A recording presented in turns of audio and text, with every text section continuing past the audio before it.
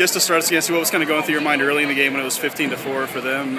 I was thinking we become more intense and we switched on our defense and got our hands up, and deflections led to fast break points. Was it important that you guys didn't really panic and just start throwing up shots quick, just thinking you were in too big of a hole at that time? Yeah, our coach called timeout, and we just settled everybody down and pretty much started over.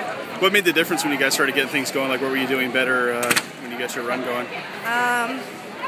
We switched our defense, and then everybody just picked it up, became more intense. So. That's good too. How big was the three you hit at the end of the half for you guys to give you guys a bigger lead? What did that do for you guys? I think. Sorry. I think it just made going to the locker room huge, and then coming out, we were just ready to go. I guess the last thing I was asking was, I know you guys had some experience in the fall too, but how does it feel to be in another state tournament? It feels amazing. I don't even know how to describe it. Well, thanks. Congratulations.